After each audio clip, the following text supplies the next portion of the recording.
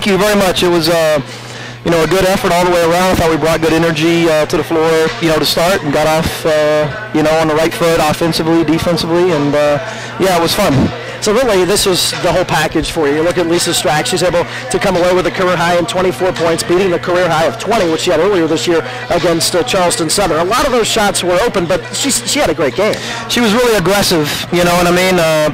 To see her rebound it or get the outlets in transition and just attack it up the floor, and if she's not going to be impeded, then just going all the way to the lane. So she was really aggressive, got a lot of layups, and I thought just overall, you know, we had kids that were willing to share the ball. I know we had a lot of assists at the half anyway on the baskets that we had. So, you know, we got good stuff out of transition, and we strung some stops together in the first half as well, and you know, that helped us as well. Now, do you want her taking that many shots? Is that going to be a game plan for you guys moving forward between her and I guess Liz Leer going to be your two go-tos? You know, here's what I think about our team. I think we have to have 5 or 6 players prepared to score double figures in any given night. You know, I don't think we have one player who is going to get 25 or 26 on a given night. I think we have a team that can be really, really hard to guard because we have players that are ready to step up, you know, no matter what the situation is. So I'm more concerned about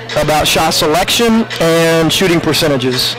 You know, and if we're good in those areas, if kids are taking their shots and we're shooting a high percentage and we're getting good looks and we're getting the ball in the paint, whether it's off a drive or a post feed before we look to shoot a perimeter shot, those kinds of things, then I think we're going to be happy with our offense. We're talking with Matt Corkery, of course, the head basketball coach on the women's side here at American University, and you've got to be happy, too, with the play over the last few games of Alexis Dobbs, your freshman point guard, the Patriot League Rookie of the Week for this week, coming off the game, the 16-point game against George Washington. You happy with the way she's matured here early on in this season?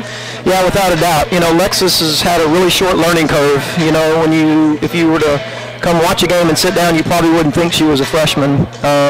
You know, she brought a lot of really big game experience to the table when she came here and winning a couple of state championships in Ohio and being a coach's kid.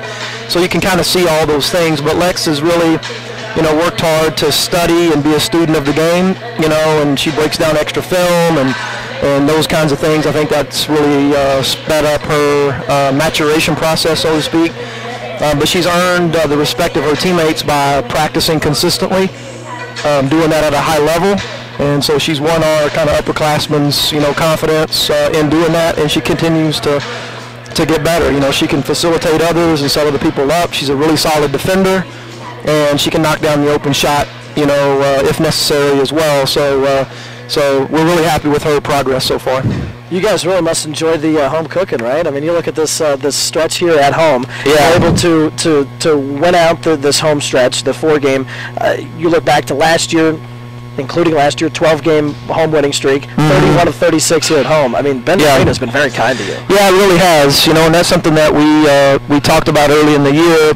It was nice after playing our first 7 away when we had that first home game against George Mason. We talked a little bit about just defending your home court and some of the tradition that we have here, you know, playing well at home and wanting to be a team that defends their home court. So, yeah, so it's been nice, but we're back out for the next 5, I think, until we host Colgate here in the league. So, but we'll enjoy this one today, and kids will be taking off and enjoying 4 days, 3.5 days for Christmas.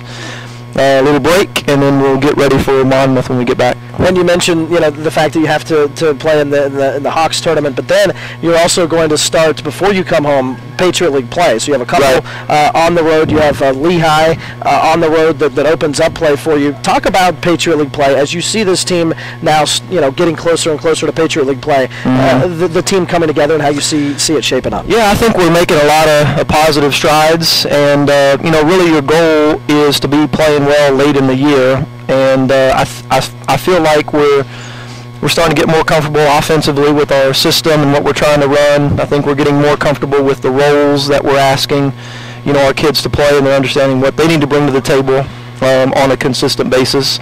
And so I think we're starting to see that. I think we've made a lot of progress within the last month in this home stretch here. I think we used the fall break, that 2 weeks, to really shore up some things, and I've been happy with how we played out of that stretch.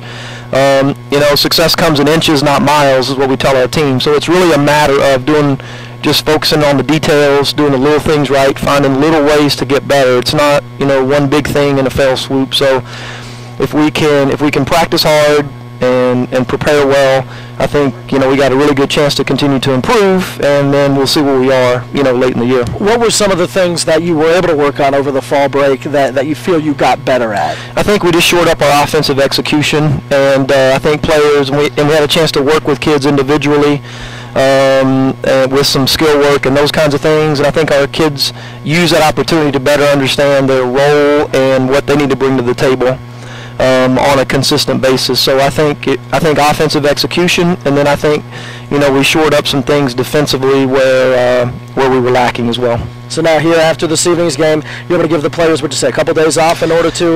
Yeah, we'll come back on the 26th. So we'll have an evening practice on the 26th and get ready for Monmouth. All right, we'll have a good holiday and a Happy New Year if I don't see you. Thanks a lot. Appreciate it.